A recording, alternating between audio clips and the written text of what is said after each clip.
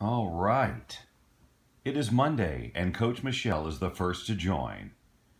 And then they come in too fast, and I can't read them. Finding De Niro, get out of here. Sweary Fairy has joined, and this is Cody. You're looking at Cody. Okay. Hi, Claire does copy. Claire does copy. We just met yesterday. Good morning. Hold on, so I can. Letty. Hi, Letty. Max Ryan is in the house. Max Ryan, coach. Laura Bean, DP. Are you new? Are you new? Hold on. Whoops. Hold on. Check. Quintessential English Rose. Live from. Oh, I don't have my glasses. I'm so unprepared today, guys. Good morning. Good morning. Tulips, butterfly eyes. Cassiel, how evening? Yeah, it's morning here. Karen, where are you, Karen? That it's evening. Okay, well, so thank you all for all your energy and your punctuality. You know, it's funny because yes, Bob, Nori. Yes, Bob Doyle of The Secret. Okay, so thank you for inviting followers. I hope that doesn't backfire today because I got to tell you, well, okay, let me just, I don't know. So this is the LOA scope, Law of Attraction scope. I do it every Monday, Wednesday, and Friday at 10 a.m. Pacific time, right here on Periscope. And it's funny because I sit here before I go on, and I'm looking at the clock, and I'm waiting for 10. You know, not like I can't do it at 9:58 or 9:59. It has to be 10, as if you guys are all sitting around with alarms set. Wait a minute, wait, bing, bing, bing. What is it? Oh, Bob's on. It's Monday, Wednesday, Friday. I have my alarm set. Somehow I don't think that happens. So this morning, every time I do one of these, I generally either have the idea for it the night before, or the day before, whatever. I'm really clear. Or the morning I wake up today, it comes to me. It's just right there. And I got to tell you that it didn't come today. Like I really am not clear on my topic today. And I was sitting here writing things down. I said, well, what do? Do I just come up with something? Or do I throw it out to you guys? What would you like to talk about? So I guess do you really? Come on. You kind of really said along. Yeah, well, I can improv, no problem. It's just about value.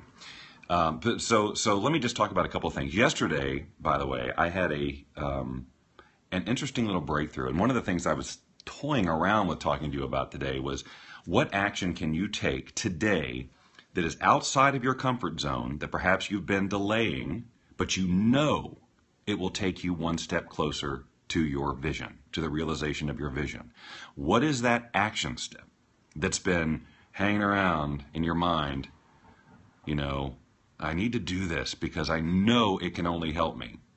What is that action step? And can you do it today? Can I challenge you to just do it and not procrastinate, taking a laxative? Finding De Niro, I'm glad you're here. Boy, Deanna, it's nice. I'm glad you're new. I'm glad you're here. Thank you for being here. And I really have got to get my glasses. You know what? Come with me. It's portable. I'm going to go get them because I can't read your comments without it. So just come with me, and then we'll go right back to where it's nice and bright. Oh, boy, I don't have the ones that you guys said you liked when we did a vote the other day. So this is pair number 2 that somebody left at our house after a party. So they're probably women's glasses, but they're going to help me. All right, here we go. So what action can you take today that you have been delaying? And you can put it up here in the comments if you want, just as a sort of a public declaration. We don't even have to know what you're talking about. We don't have to have any context, Why are you oh my godding? Are you laughing at my glasses? Are you trying to give me some kind of a complex love on fire? I'm doing the best I can here. I just want to be able to see your comments. All right. Anyway, I don't know whose these are, but they work as readers for me today. So, come on. There's something. There's that one thing. Created a positive vibe game is a great scope. I do it a lot and helps a lot of people. Okay, glasses are fabulous. Thank you. Set a date for my first podcast or blab. That's awesome, Claire. Walk out. Maybe I should walk out. Walk out. What do you mean? What do you mean walk out? I don't know what you mean. Hiding my beautiful eyes. Ding, you can see them right through the glass. This is glass. I'd rather obstruct my eyes a little bit and be able to read your comments. 39 people in the room when I don't know what I'm talking about. Helping others by starting my business that will make a difference in everyone's lives. Okay, Just Bean or JST Bean, or let me just find out how I should. Bean. All right, Bean. So, you going to do that today? Reached out to help a stranger. Is that something? Oh, Al, I'm so glad you're here. Starting a better Periscope practice. These are all good things. Now, look, I don't want you just to throw these things out there and dismiss them. I want you to take action on them today. Getting up the nerve to talk with my fiance. Ooh, that sounds nervy. I think the thing when we delay things like this, obviously it's because we're up against some sort of a comfort zone, and our ego is telling us, no, you don't want to do that. You just need to stay right here. You can do it tomorrow, or you can do it tomorrow. Now, the topic here isn't procrastination. It's just procrastination is what we do when we're confronted with this type of thing. She wants to start a charity. Wow, okay. So do it. So what I was going to say was, this thing that you've been wanting to do, just think about how great it's going to feel when you actually do it, when it's done. I know all the fear and the anticipation and the whatever it is, is overwhelming, and your ego is winning the argument about why you shouldn't do it. It's just, clearly because you haven't done it yet. But if you do it, it's not just about getting the action item done. It's what happens to you energetically because you did it. People stick to me like glue when I help them with the law of attraction. Awesome. Procrastination, automatic defense mechanism. Procrastination is my friend. Yes, procrastination is not in and of itself a bad thing. Sometimes it's very appropriate to wait until the timing is right. But then there are other times when you know that it has nothing to do with waiting till the right time or anything like that. You should be doing it, and you're not doing it. There's a distinct difference. I think everybody understands that. I don't want people to beat themselves up because they procrastinate. Sometimes it's completely appropriate, but when you know that it's not, that's what I'm talking about. So, for example, I have been talking since Periscope started about I even broadcast. I put it in my description that in addition to talking about the law of attraction, I'll play the ukulele, right? Well, I've never really done it. I've played the uke with Lynn on our Fun with Bob and Lynn show, but I never did do a scope of just me playing the ukulele, in the fun way that I wanted to.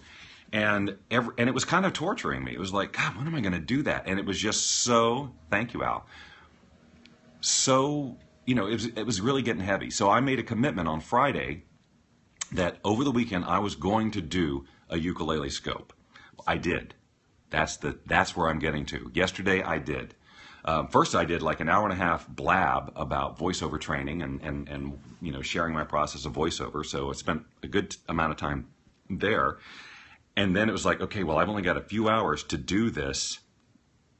Thank you. It was an awesome scope. I appreciate that. I only have a few more hours to do this because I knew I was going out last night to see the B-52s and the Psychedelic Furs at the Hollywood Bowl. Which I'll talk about in a minute if you care. No, but it's okay. The replay is there. All my replays are there. I save them to my BobDoyleShow.com website, and they're on Facebook. They're everywhere. So they're never gone. But the point is I did it, and I was nervous. I was scared. Rock Lobster. That was the last thing they did. That was their encore with a full orchestra. It was really cool. But I pushed that start broadcast button, and I was just beside myself with nerves. But I knew, number one, it was going to be good for me. I'm really Love Shack. Yes, that was what they did right before. That was their first encore, and then Rock Lobster, and then we all went home happy.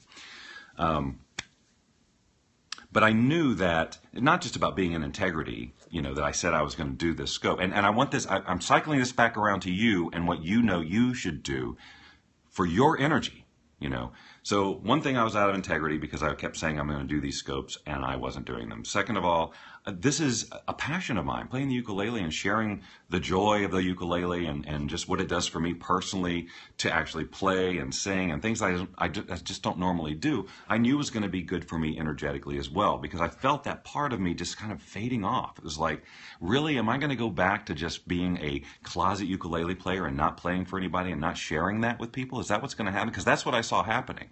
And so I'm asking you to look at yourself and go, what are you hiding from the rest of the world? What are you holding back on putting out there? This all goes around to the action that you take.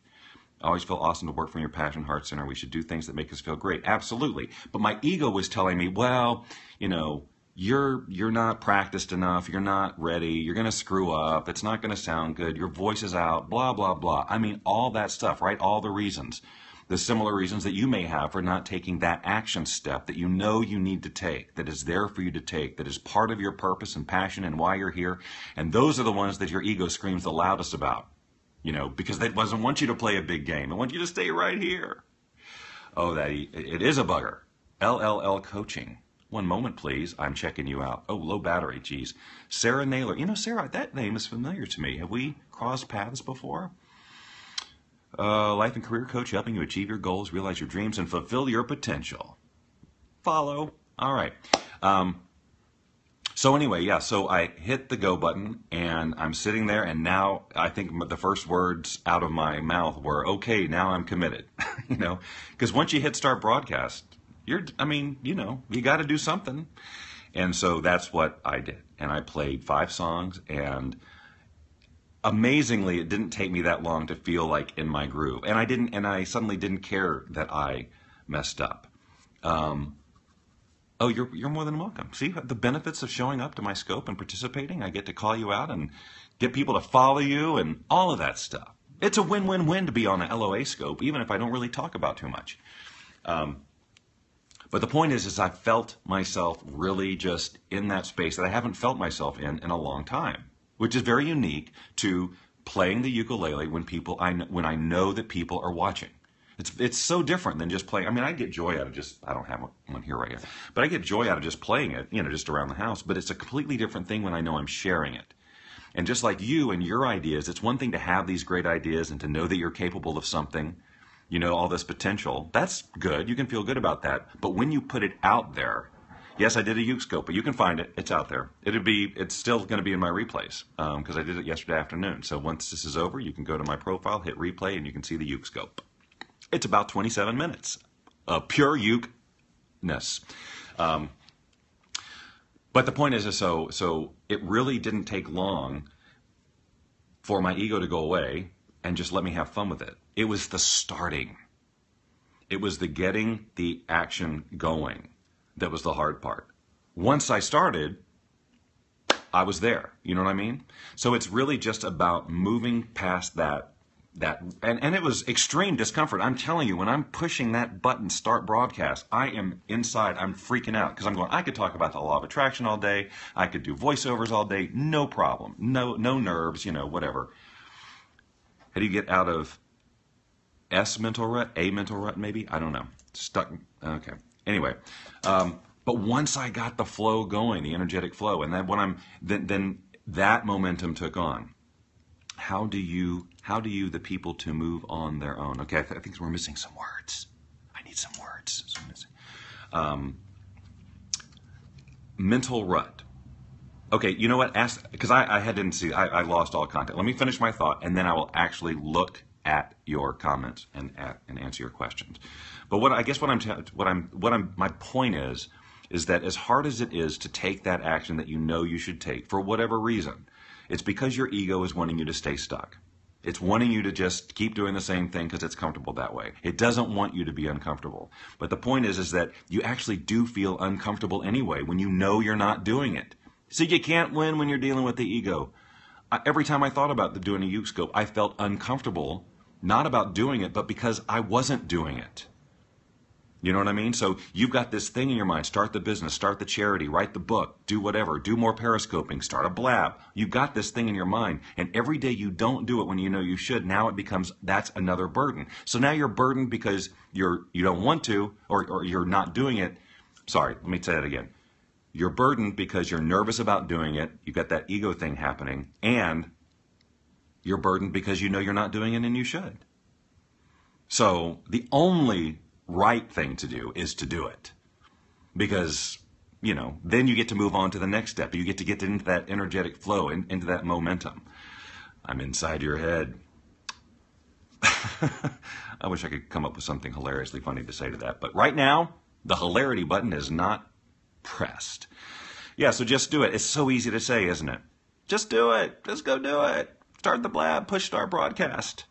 I quit my 70-hour-a-week job to do this. The fear is there, but I'm doing it. That is awesome. I have been there. I've done the whole quit the job thing, with no safety net. Nervous about doing it. Spot on. I love encouraging others to take that step. The universe will always support. Especially if your thing is like the blab and the periscope and you just want to be more consistent, except for the stray troll, which, by the way, I haven't had a troll in my room in weeks and weeks and weeks. I just don't attract them, And I think, because number one, it doesn't bother me if they're there. I just block them. So that's not an issue. But whatever it is that is stopping you from starting your blab or your periscope or whatever it is, the best thing I can tell you to do is just hit go. Because everyone's so supportive. If you say it's your first blab, man, I'm telling you, you will get hearts, you will get support, you will get encouragement. It's a wonderful thing. And you don't have to be clear, and you don't have to be concise, and you don't have to be anything. Just turn it on. A troll is somebody who comes in and just says nasty things, just they're mean, or they insult other people, or they just are inappropriate. That's what a troll is. And you'll find them. There are certain types of scopes that seem to attract them. I'm sorry I missed your comments there. A lot of times if you're a beautiful young lady and you're just on and you're doing this, then the guys come in and they just say nasty things, and that's a troll. So I don't get that. It'd be funny if I had like a bunch of female trolls in here saying nasty things, but women just don't do that. Isn't that nice? Guys are such idiots. No. All right, how do you get the people to go on with the law of attraction? I feel surrounded, overwhelming. You can't make people get on board with the law of attraction. It just doesn't happen. It's for some people it's like a religion. I mean, it's not a religion, but it's that kind of mindset, that kind of belief. They either believe it, they have space for it, or they don't. And trying to convince them of it is like trying to get somebody to come to your church and check it out. It's just a natural resistance. They have to be ready. They have to be open. And the best thing that I can tell anybody around that is just live it. Just be an example. And then if they're inspired by how things are going in your life, they'll ask you questions. Then you can tell them, because now they've opened the door and they want to know. And then if they still reject it, well, okay, it's not time, and it's not your job. It's not your job. When I started this work, my decision at that time was, I'm not going to try to convince anybody about the law of attraction. I will teach it. I will share my knowledge on it. I'll do the best of my ability to communicate it in a way that people can understand it. Now open loop. Before I do, I would just like to say, Finding De Niro's going to leave. I don't know what he was. But yeah, it's very exhausting to try to convince somebody about the law of attraction or any kind of belief that you have, that you want them, because you in your mind, just like, oh, your life would be so much better if you would just. Thanks, Lisa. Long time for. Oh, Lisa Long, thank you for bringing Catman Poker here.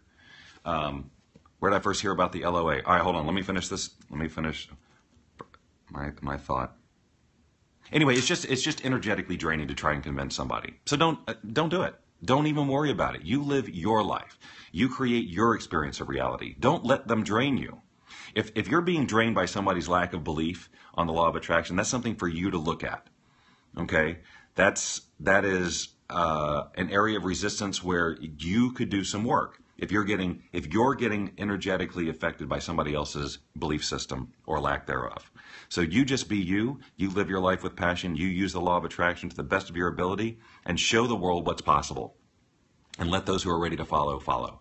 But don't waste your time. I know it can be hard if you're like in a family environment, or, you got these people around you and they're, not on board, but the best thing to do is just to silently go through your life and, and be a living example. It's just like LLL coaching is saying, people have to want to change. And you telling them how their life is going to be better, they just resist it. I mean, think about you. How many times has somebody come up to you and told you what you should do? Ugh, it's the worst. I mean, I have, it doesn't matter if it's even good for me. I just don't like being told what I should do. If anybody uses the word should to me, I'm immediately going to say no in my mind. Now, that could be my problem, and I could do some work on that. But it is a natural reaction for a lot of people. You do you. Those that matter don't mind, and those that mind don't matter. See what you did there? Okay. Where did I first hear about the law of attraction? I think the first time I heard about it it didn't really register. It didn't really land. But it was the book, Excuse Me, Your Life is Waiting, Lynn Grabhorn. I read that book so long ago, and then it just kind of went right out of my head. And then it was years later, and then I started learning about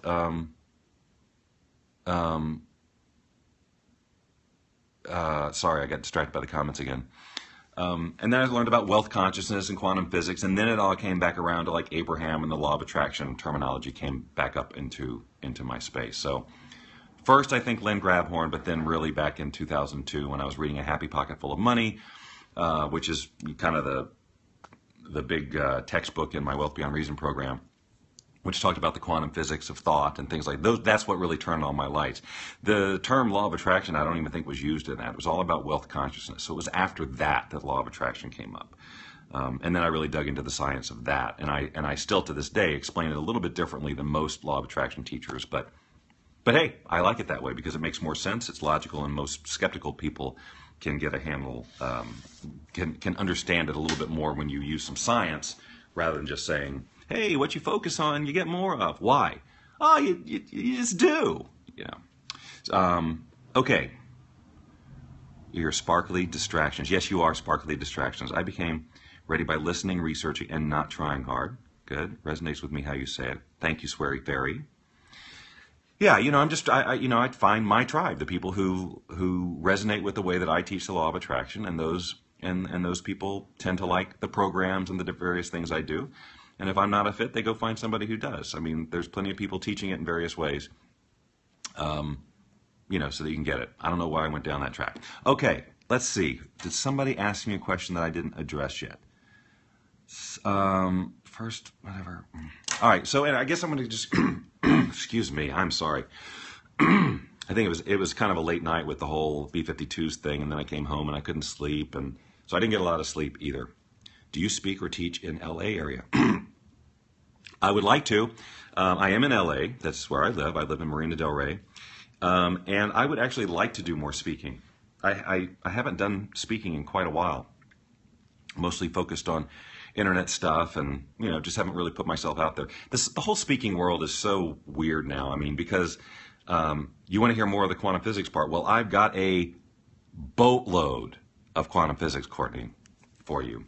And I keep meaning to, I got to create an easy link to, I have a webinar that I did with a quantum physicist several years ago. And let me address that first.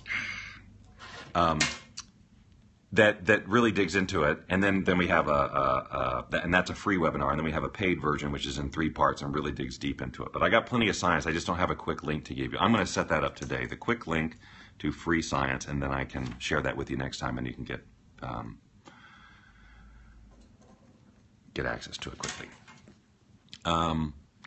So yeah, no, I haven't. The whole thing about speaking these days is like in our industry, it's like, that no one wants to pay you for your time. They want you to get up there and then sell something at the back of the room. And that's how you earn your money for the value that you give in the speech. And,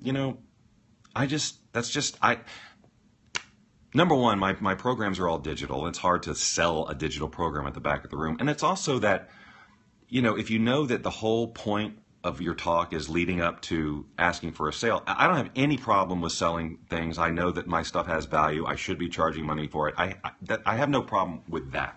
And it's not about It's just that the audience expectation is, oh, here it comes, right? And I don't want that. Anyway, that's my stuff.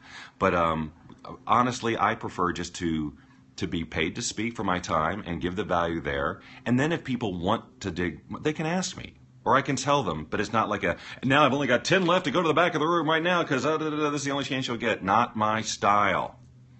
And so because that's kind of how the speaking industry has gone, I haven't done that much speaking. So I do webinars. Yes, I have a lot of stuff up on YouTube.